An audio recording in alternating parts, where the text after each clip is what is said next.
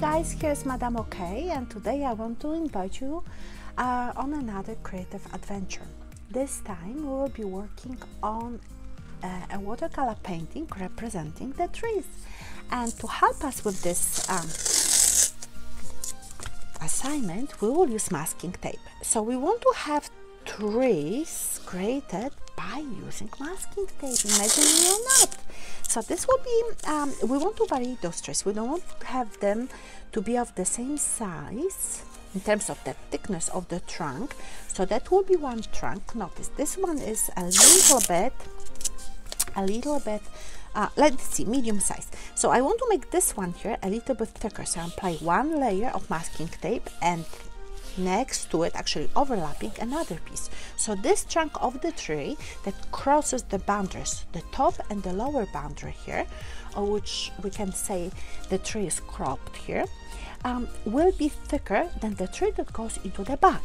Now I want to put another tree trunk, let's see, coming here, so that will be of the same width in terms of the trunk as this tree here, but I need also the skinnier one. So to have a skinnier tree, I certainly have to cut my masking tape into the width that I want to have. Oh, that doesn't go so easily.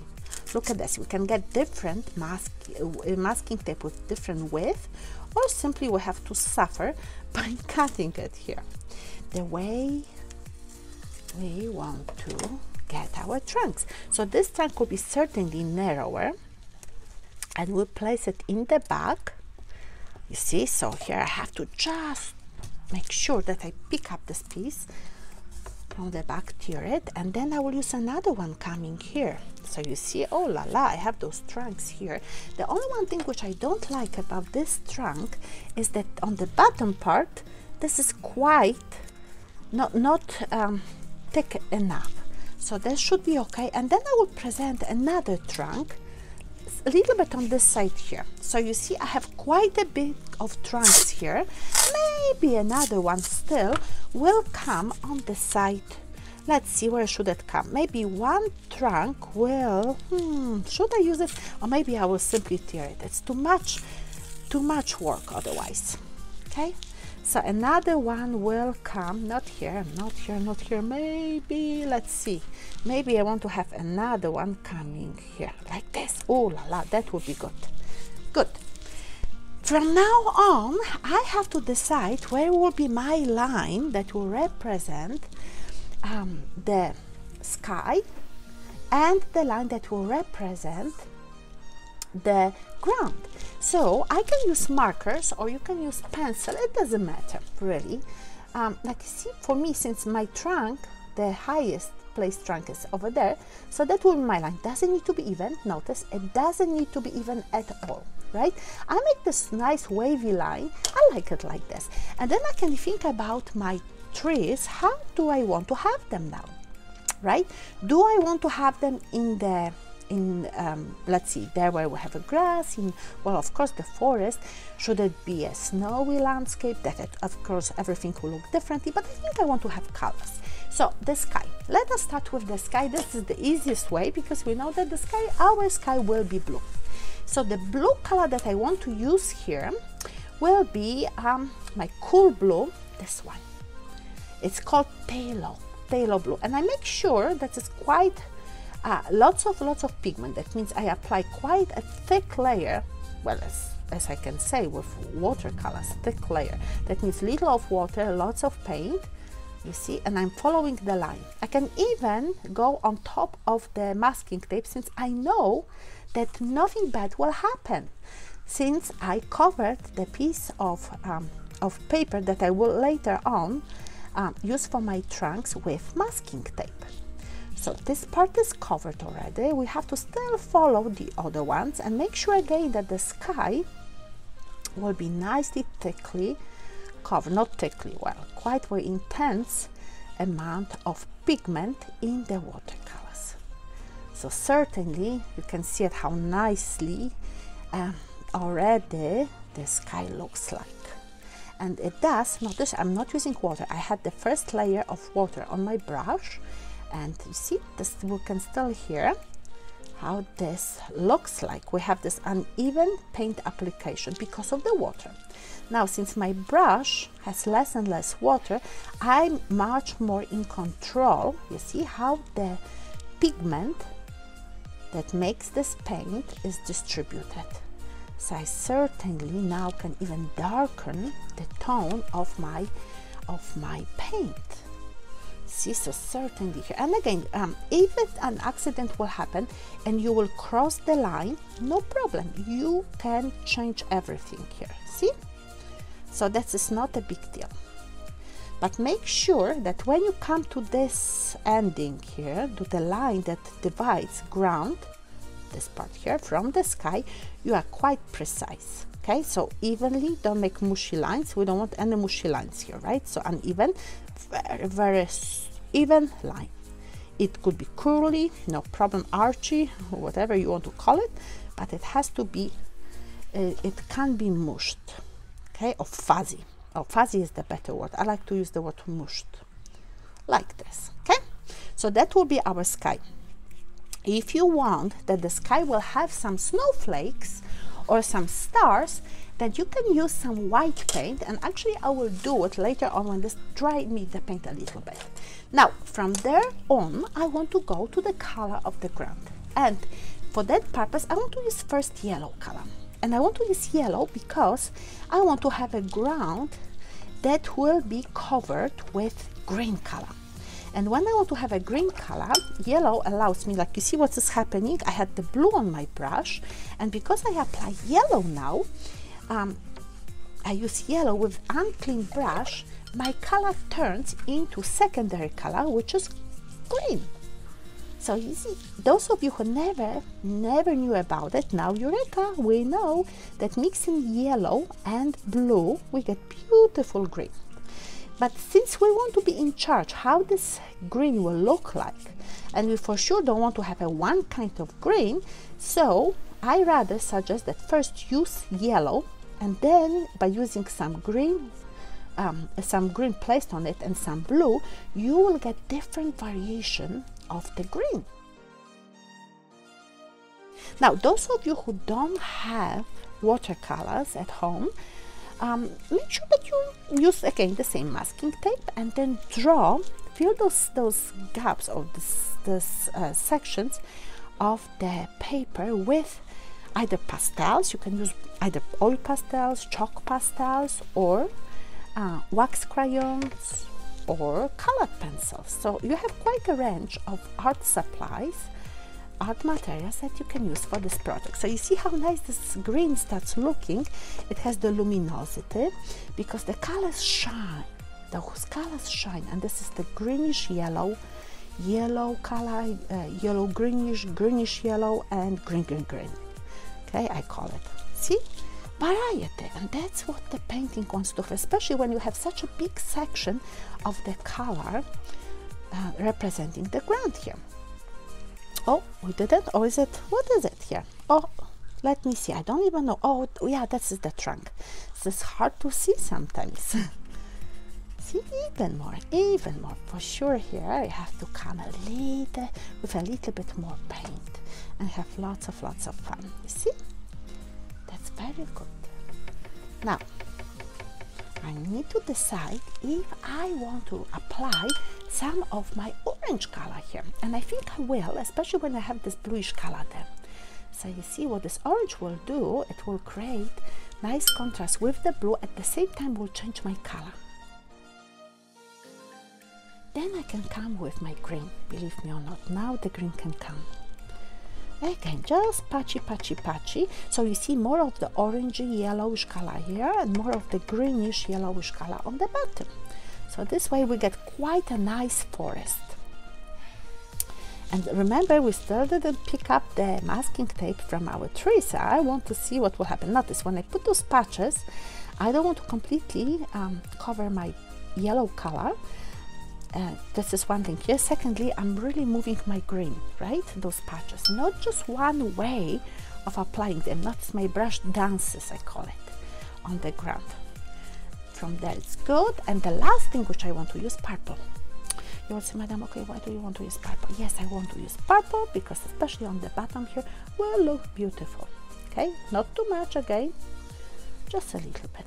So you see that what is happening, we have a transition from one, yellow is like a base, and then there's the transition of the colors from orangey to the green to purple. Lots of different colors, and this will add the beauty to our painting. See, like this. Right, I think it's good. Now the next stage will be, we have to let it dry, and then when you come back we will remove the masking tape and just put the last touches on our trees. Oh, okay guys, those of you who now want to see what we can do with the sky, well, we can add some stars. And I have my acrylic paint here of tempera, I don't remember which one I have here, and with the pointed brush I can introduce some stars. And I have the colors that I have here. Let me see, I just have to wash my brush. You can see that I have copper color, gold, I have silver. I don't know if they are still working because they could be dry, but I certainly will take white, and with the white, like you see, I can apply not too much water. I can't have too much water. You see, I make the stars of different scale, of different size. I don't want all of them look exactly the same way. I will see if I have silver here. Oh, the silver, I don't know, I'm not so sure if my silver is working, but I know that, let's see, my gold, it's also dry. Let's see, oh, copper is working, perfect, copper is working. Copper will be a beautiful addition to this painting. Okay, see, little bit iridescent colors. So you can use white, and we certainly can add some of our copper here. I truly try to make sure that the coppery stars are not of the same scale. So you see, sometimes my brush is pressed too much, and then, whoop, you see, that's better here. This is bigger one, that's okay. Now, white. I want to go with some white stars. So I'm really very careful when I touch the paper that those stars are not of the same scale. Ha. Okay, and then if you want to, since we have this color here, I also introduce it a little bit into the ground to unify all my painting. Why not? I think it will give this nicer look. You don't need to do it, certainly not. There's not requirement. And I just, since I have this paint, I discovered, and I have it already. This is a little bit too strong. See, so here. Then I will introduce it also onto the ground. See, and that will be okay. Wow, I like it, I like it, I like it. Even this brown here. Very good. So now we can remove the masking tape and see the trunks of our trees. So you see, the first one is here. It's still not there because I have another piece of masking tape that has to be removed. Fantastic. Now, since I've used two pieces of masking tape overlapping each other, so I have to first go for remove the first piece of masking tape and then go for the second one. Not right away for all.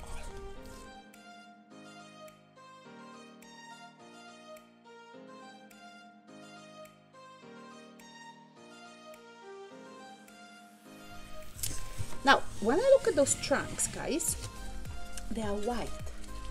And since they are white, I think we have to embrace the color that we have there and add colors that will help us to see the trees as particular trees. And I think that white trunks are very common with the birch trees. So the birch trees have those crazy lines coming on their bark. And I will do it by use those lines by using simply brown or even a little bit of black, you see, and I will place them like this, and then smoothing them just a little like this. We have those lines. I don't want to have too much paint, and you know what? I think black will look better, and blue and black mixed together. So what I'm taking it here again, notice black, a little bit of blue, and I'm going for those lines like this and moving. Like this, moving, like this, moving. Not evenly. Notice I don't place the lines exactly in the same spots because then they will not look nice. Brown, it was a little bit too warm. And then with my finger, or maybe later on with the brush again, remove the parts. So again, you create the line, notice line, use the flat brush like I have it right now here, and then move it. Just drop it a little bit on one side. Make sure that it's different intensity of the paint on your brush. So if necessary, go back and mix blue with black. If you don't have blue, just black will be okay. You see, this is too intense, but I'm not worried about it. I just move it, right? Even when I want to, like you see, I can make this tree trunk a little bit darker. Not very much, just a little bit, because I need the contrast, right? I'm going like this, see, and that will be good. Wow, that looks really, really good. Some more. Just clean up your brush on this paper. That will look good. You see, so I just darkened it on one side. I didn't go on this side here. I went on one side, just one side, to make it darker. See? So, and I used only the paint that was left, like a stain on my brush. I didn't use very much water. Notice what it does. It causes the tree to get 3D. Again, blue and black, right? And then I'm going to another tree, and then I'm coming back to it. Again, one line, chuk chuk, another line, chuk chuk, another line here, another line here, another one here, another one there, unevenly. Notice I'm now applying them in the same spots, right? Now we can come back here and make this side a little bit darker. Whoa, see? Wow, that's a nice trunk. Now on the bottom, I have to make sure that it's really this tree is darker. Good. Black, blue, and the same exercise. Notice here, this trunk is very important because it's the prominent one. It's the largest, the biggest. So again, notice here I started from here. Here I'm starting from the other side, and I'm moving it here. The pen again and again. So you can see how nicely this looks like.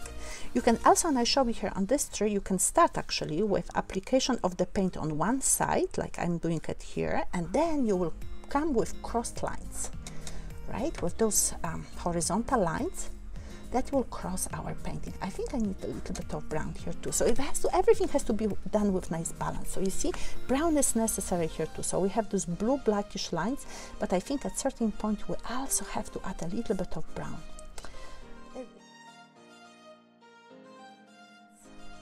Now, oh, we did not remove one of them. Oh, look at this. We have another trunk. Good, I like it. We will have more fun.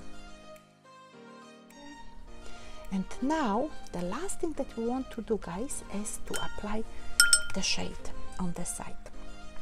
So for the shade, remember, this one line here, it's okay, but then we have to still come with the lines that are going direction. You see, again, vertical and horizontal, and then you smudge it, right? Now, again, tuck, tuck, tuck, tuck, tuck, tuck, tuck, tuck, tuck. You see, and that changes the look so dramatically. You see, those trees have volume then. So that means they look 3D.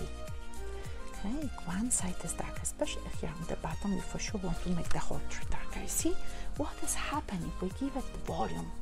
And that's so important. Remember, we are magicians as artists, and we can create this amazing effect of something looking like a real object. And one of those tricks is by using the shadows and following with them in the proper places. You see, here we make the decision that we place the shadow on one side of the trunks of the trees, and then we consistently follow it.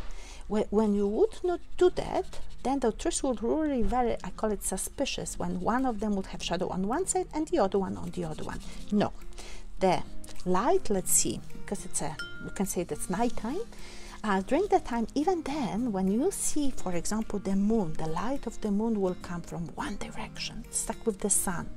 And you have to then decide, you see, which side. You see how good it looks? Will look good. In some places, I can add even here on the side a little bit of brown. I'm improvising because I want to have those colors working well together for me. So you see, not everywhere you have to follow with one recipe. This what makes the difference between the good artist or very good artist and an excellent artist. When you are able to find those to put those cherries on the top of the cake, I call it. So that means to introduce those lovely additional changes, right? On the spot, but finding, okay, what will work the best for my painting, right? Like you see, this works so good, and you start adding those things and having fun. You can remember, painting is about having fun. When you don't have fun, it should not, that you should maybe not paint, okay? It has to, at the beginning it's always difficult because you learn the tricks of the trade, but after that, like with the instrument, you persevere and then you have so much fun. And sure, you constantly learn, you constantly experiment, and yes, you get frustrated, but it's a different kind of frustration. It's the frustration, I call it artistic frustration. It's the creative frustration that you know that at the end you will learn so much from it. And this frustration causes that you are searching even more for finding the best solution to that what you are doing, what you are creating, right? It's constantly, you see, when you will always feel satisfied with that what you are doing and have a formula that you always follow, the same, that means that you cease to be an artist. At this point in your life, you became a craftsman. And it's nothing wrong with being a craftsman, but if you want to be an artist, you are always experimenting, right? Always pushing this one step that sometimes causes disaster. Though from those disasters, from this collection of disasters, you became a stronger artist, believe me or not. So it's worth to do it. You see, I'm still pushing this contrast here on this tree because I think that would help it. You see, just a little bit more, just a little bit. It's just me now, trying to find the best. And again, even when I would make at the end, not intend what I wanted to, and this tree will not look so good, at least I succeeded in trying. See? And even when it will not be perfect, it doesn't matter at the end, because as an artist, I have to experiment. I have to find out for myself. You see this blue, actually, it's a very good addition. Look at this. I really like what is happening here. I really do. So I will even try to apply it here. A little bit more, you see, adding it here. And just a little bit. But this a little bit makes a huge difference. See?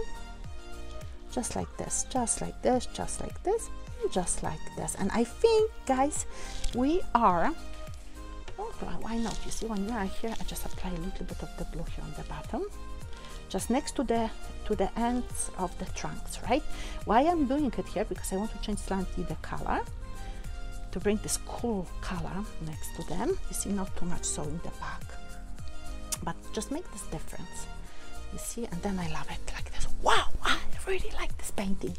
So I hope that you enjoyed working with me on it, and now you are ready to create your own painting. So have lots of fun, and see you next time.